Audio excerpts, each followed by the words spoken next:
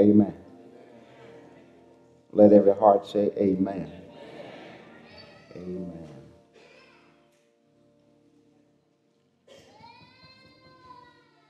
We greet you this morning in the blessed name of Jesus Christ, the one who died for us, shed his blood on Calvary's cross, and as the song indicates, that's love. Amen. Didn't have to do it, but he did. And he did it willingly. Amen. The Bible says, though he were a son, yet learned he obedience by the things he suffered, and being made perfect, he became the author of eternal salvation to all those who believe in him. Amen. He suffered for us. Amen. To think that he would come from glory down on a cross for ungrateful people. That's really love. Amen. Hallelujah. And so we greet you in the name of Jesus today to this great church family, all these ministers and officers, to those who are worshiping with us from other churches, other places. If you're new to Conway and you're worshiping with us, we thank God for your coming. And we're just blessed to say to you that you're in the right place at the right time for the right message. And we pray you'll have the right response. Amen.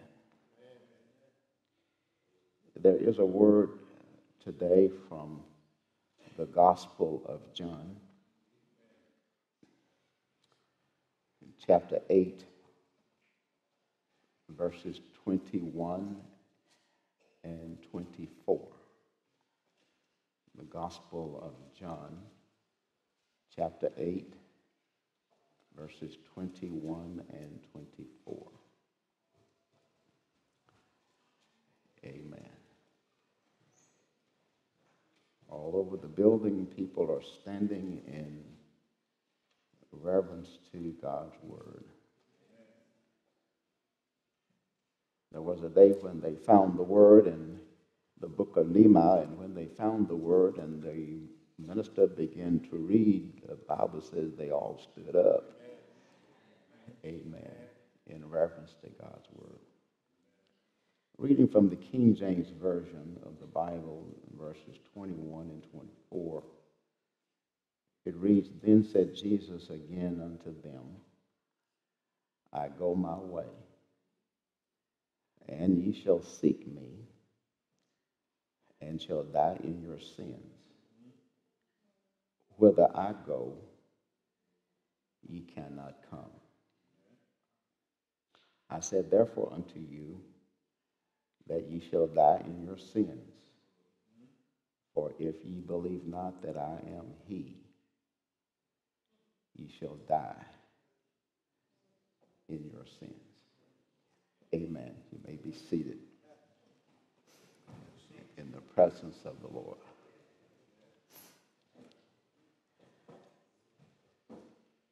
From this passage of Scripture, God has given us the genesis of a series of messages from the theme, the tragedy of rejecting Jesus. The tragedy of rejecting Jesus. This is a serious theme for the next 6 weeks or so. as we prepare our hearts for Resurrection Sunday. For the next 6 weeks or so, we're going to trace as much as we can some of the events that covered the last 6 months of the life of Jesus as he begins this journey up to Jerusalem to die on a rugged cross for us. Along this way, we will see events and situations that describe the tragedy of rejecting Jesus. As we're going to see, the more he taught, the more he healed, the more he ministered, the more he was rejected. Amen. It was a tragedy for the Jews, the nation he had selected and chosen. It was a tragedy for them to reject their Savior. Amen. And so we really have to start in John chapter 1 through 7, 1 through 6 maybe, to get a good foundation. So today we're going to look at some events, some doctrine in John chapter 1. As we lay on the foundation, we got 6 weeks, so we don't want to start in chapter 8. That would not be fair.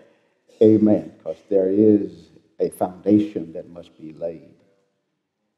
Again, our theme for the next 6 weeks, the tragedy of rejecting Jesus. You may wonder what is a tragedy, and I know you know, but a tragedy can be any event that results in some major destruction, amen, some distress, amen, some suffering, amen. It could be any event, like a crime, some natural disaster, like a flood. But in that tragedy, there's always some loss. Amen. If it were a flood, there would be loss of homes and property and businesses. If the Arkansas River should flood, the western part of Conway would probably get flooded. Walmart may go underwater out there. Amen. Somebody would lose a job because the business would close. It would be a tragedy if Conway flooded. Some people may lose their lives and their homes. There would be a lot of distress. It would be a great tragedy. But also our theme says that it's a tragedy to reject Jesus, and to reject simply means to refuse, to accept someone or something. It can mean to refuse to believe in something or someone. Amen. If you have been dating someone for 2 years and you, as a young man, buy the biggest ring you can find and get on your knees and propose to her and she says no, that's rejection.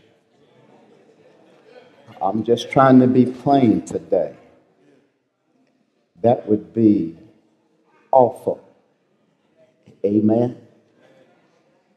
That pales in comparison to the tragedy of rejecting Jesus. It is a tragedy to reject Jesus. Amen. And so we have to go to chapter 1 to begin to see this idea of rejection and tragedy. But before we do, God inspired me to share with some, there may be someone here that doesn't quite believe yet, that we should look at Matthew chapter 10 for just a moment as we set the stage here for this message. We're talking about the tragedy of rejecting Jesus. Tragedy, rejection. In Matthew chapter 10 and verse 28, this is important because the Jews, the religious leaders, loved their position so well. They loved their authority so much. They didn't want to change. And so in the process, they rejected Jesus. They were fearful of other people. And I've got news for someone today. Maybe a young man or a young woman is here, and you're a little fearful of what folk going to say. If you come to Jesus, you need to look at Matthew chapter 10. Look at verse 28 real quick. This is a teaching message, so y'all hold on. In Matthew chapter 10, verse 28, do you see it? In the King James Version, Jesus says, and it's in red letters, "And fear not them which kill the body, but are not able to kill the soul. But rather fear him," that is Jesus, "which is able to destroy both soul and body in hell." Amen. You can fear a man all you want, and you can reject Jesus all you want, but Matthew chapter 10 describes a great tragedy. If you fear man and you won't accept Jesus, you're going to spend your eternity in hell. And not only will your body burn, but your soul. I ought to get some help up in here. You can fear these folk all you want to. There's a greater one to fear. He's got the power to destroy your body and soul in hell forever. I can't understand what it would be like to burn forever. I ain't going to get no help, y'all. But it goes on. If you look at verse 32, I'm still in chapter 10. We're building a foundation. In verse 32, the Bible says, "Whosoever therefore shall confess me before men, him will I confess also before my Father which is in heaven." Verse 33, but whosoever shall deny me before men, him will I also deny before my Father which is in heaven. What's the greatest tragedy? The greatest tragedy is for Jesus to say, "I never knew you. Depart from me, ye workers of iniquity." He says, "I'll confess before my Father which is in heaven that I don't. I'm going to deny you." The greatest gift you have is salvation. Can I get a witness? And it would be a tragedy for you to die and go to hell. Amen. So we start here. Amen. That's foundation. But we're not done.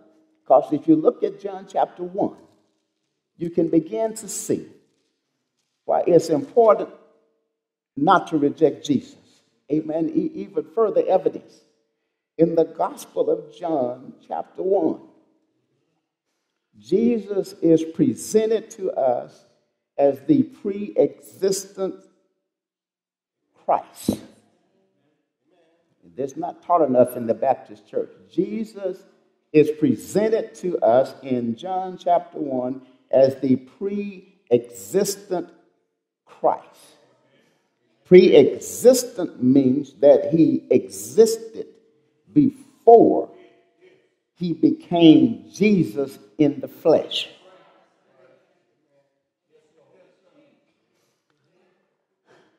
In John chapter 1, the Bible says that in the beginning was the Word. And the Word was, you got your Bible open? With God, and the Word was God. Can we study for a minute? There are two key words in verse 1. The first word is was, and the second word is word. Hallelujah, somebody. And was is an English word that was translated out of a Greek word that means existed. And the word means Jesus. Can you put them two together? It simply means that Jesus existed. There's never been a time when Jesus did not exist. Can I get a witness?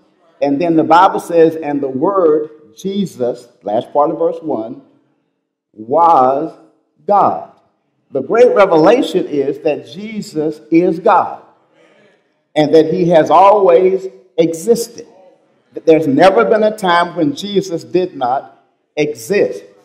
Here's a great revelation. It was Jesus, hear me clearly, who stepped out of eternity into time. I'm going to say that again. Jesus stepped out of eternity into time. Time that he created. He didn't need time because he was eternal. But he stepped out of eternity into time for us. Am I going to get some help? There's never been a time when Jesus did not exist because he was God and he existed in the beginning. When there was no earth, Jesus existed. When there were no fowl, no fish, no planets, he existed. I'm going to get some help in here after a while. Before there was anything, he existed. The Bible says that he stepped out on nothing and made something because the earth was dark and void. But because he's God all by himself, he can create anything that he chooses to create because he's God. And the book says without him, there was nothing made that was made, because he is our great creator. And I had to skip to verse 10 because it got me a little concerned, because it said he was in the world and the world was made by him and the world knew him not. This is the first instance of worldwide rejection of Jesus. Jesus made the world and the world didn't know who he was. So here's the first point. Look at verse 4. It says, in him was life, and the life was the light of men. What I'm trying to say is, don't reject your creator. If you go back to Genesis chapter 1 and verse 26, the Bible says, and let us make man in our image and our likeness. Well, who's talking? This was Jesus sitting up here with God saying, let us make man. Can I get a witness? What I stopped by to tell you is that if you reject Jesus, you're rejecting your creator. If you're rejecting Jesus, you're rejecting the source of life. Paul told those folk in Athens, it's in him that we live and move and have our being. I stopped by to tell somebody that's young and beautiful and handsome, you can't live by yourself. If God had not woke you up this morning, if he had not touched your body, you'd still be somewhere. I don't know where you would be, but you wouldn't be up in here, because he is the source of life. He made life. He made us. He is God. He is everything. So when you reject Jesus, you're rejecting the source of life. Come on, somebody. That's point number one. Don't reject the source of life. You need him every hour, every second, every moment of your life, because he is life. Without him, we would die. When Jesus gets ready to take us home, he simply stops us from breathing.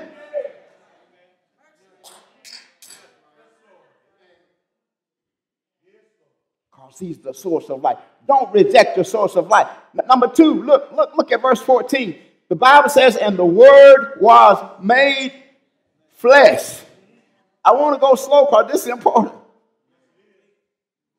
And dwelt among us. And we beheld his glory, the glory as of the only begotten of the Father, full of grace and truth. If you miss the first four verses, verse 14 ought to really help you out. That word that existed forever took on flesh. Jesus is the only one I know who can exist forever and then make a decision to take on flesh. He didn't consult with us. He didn't ask our permission. He just decided on his own that he would become flesh. Can I get a witness? Can I take you back to Matthew chapter 1, where the Bible says, behold, a virgin shall be with child and shall bring forth a son,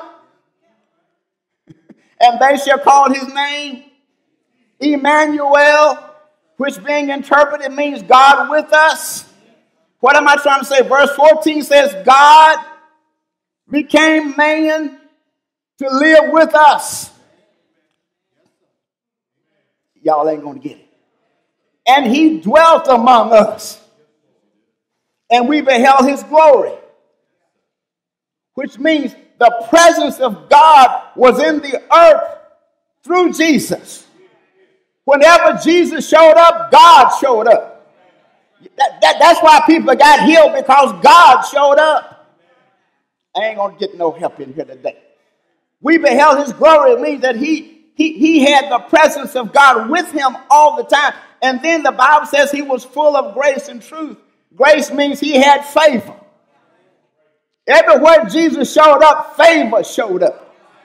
I ain't going to get no. Ask the woman that had the issue of blood.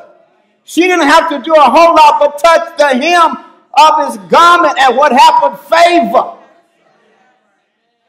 Hallelujah.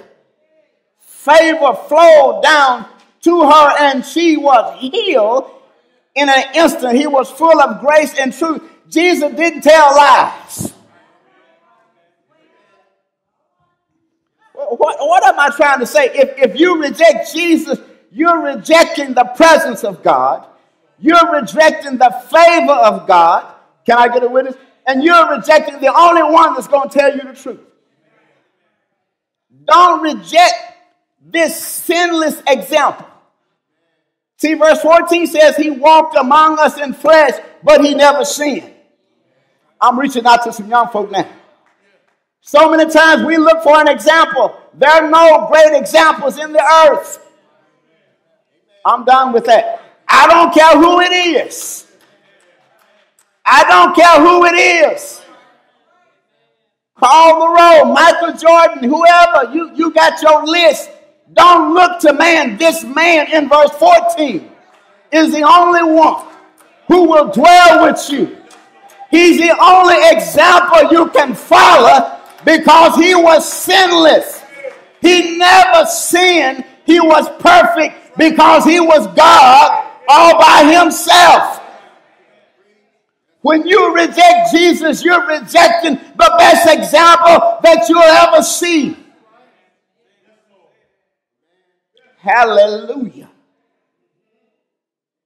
I'm almost done.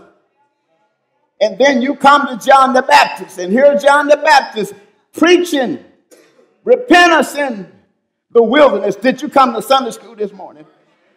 And he was preaching a gospel of repentance. And people came out to see him because he was different. Can I get a witness? But he received a great revelation. In John chapter 1, verse 26, John answered those folk who kept asking him who he was. He said, I baptize with water, but there standeth one among you whom you know not. John said, he it is who coming after me is preferred before me, whose shoes latchet I'm not worthy to unloose. Can I get a witness? John didn't know who Jesus was, but God revealed to John the Baptist who Jesus was. And John realized that I was born about 6 months before Jesus. But I realized that although I'm older than he is, he still was before me because he has always existed. He was there when I was conceived in my mother's womb. He's the one that opened my mother's womb because she was barren, because he's God all by himself. And he can open up that which is barren because he's got all power in his hands and nothing is too hard for him. John realized, I may be older than Jesus, but he has always existed because he stepped out of eternity into time to save me. Even though I'm John the Baptist, I need a Savior. I need somebody that can baptize me with the power of the Holy Spirit because I can't make it by myself. I need somebody that's got all power. Look at John. Look at John. I like John the Baptist. John the Baptist was so humble and he kept baptizing. But the next day, I'm in verse 29. The next day, John sees Jesus coming unto him. And what did he say? The great revelation that you need to take away from this place today is the Lamb of God, the one who's always existed, took on flesh, came down through 42 generations, stopped off in Bethlehem of Judea. And when John the Baptist saw him, he called him the Lamb of God that takes away the sin of the world. What am I trying to tell you? There was a lot of sacrifices that were done in the Old Testament. A lot of lambs lost their lives. A lot of goats lost their lives. But what they did was not enough because the blood that they shed didn't have the power to take away sin. But this man, Jesus, who stepped out of eternity into time, was the only acceptable sacrifice for the sins of the world. And the Bible says he took away the sin of the world.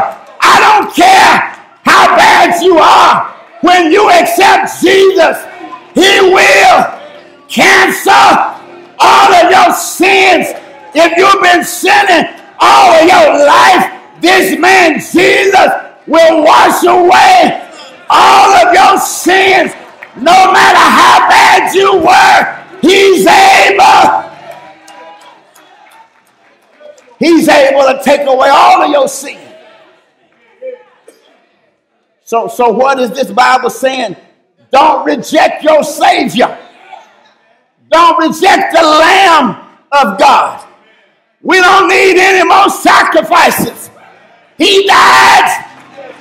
He died. He died just for me. Shed his blood just for me. Hung his head in the locks of his shoulder just for me. He said on that cross, it is finished. It's over. Sin is defeated. Satan is defeated. The grave is defeated. Hell is defeated. All power is in my hands. I'm able to do anything but fail. Have you tried him? I've tried him for myself. He never failed me yet. Bread in a starving land, water when I'm thirsty, a doctor when I need healing. He is my everything. What's his name? Jesus. What's his name? Jesus. What's his name? Jesus. Wonderful Counselor, mighty God, everlasting Father, the Prince of Peace, my everything.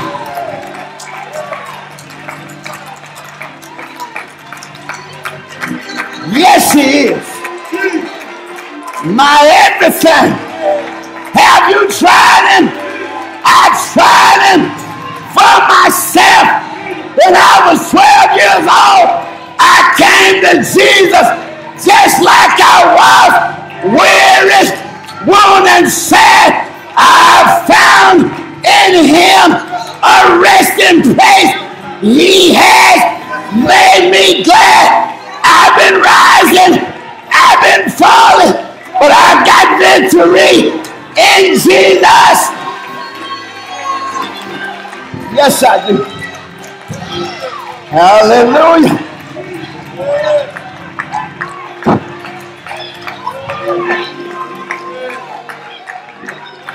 Yes, sir.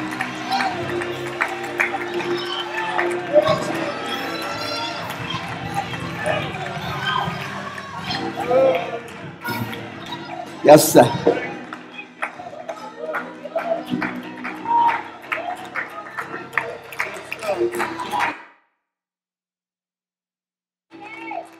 Thank you, Lord.